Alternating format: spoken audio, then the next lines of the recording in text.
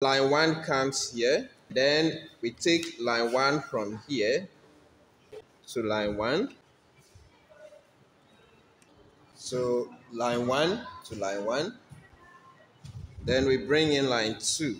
And then we loop line 2 to line 2 here. Then we bring line 3 to L3 here. And then we loop same to L3 here.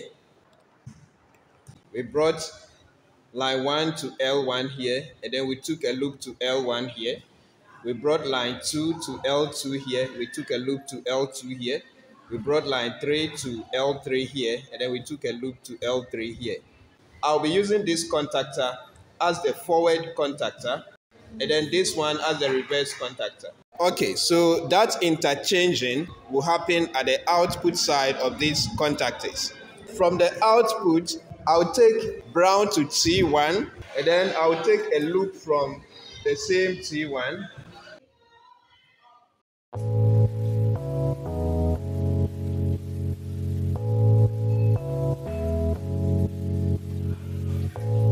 And then from T2 also, I'll take another loop. And that loop goes to T2. Then the third wire to the motor goes to T3.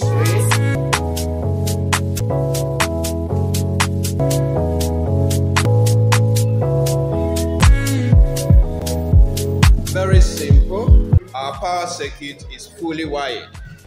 L1 to A, L2 to B,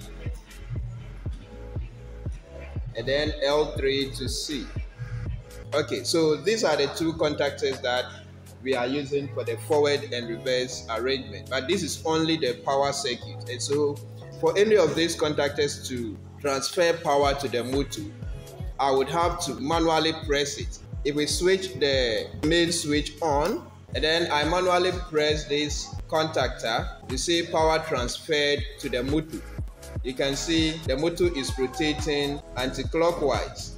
Okay, so when this one goes, you realize that now it is going clockwise instead of anti-clockwise. Okay,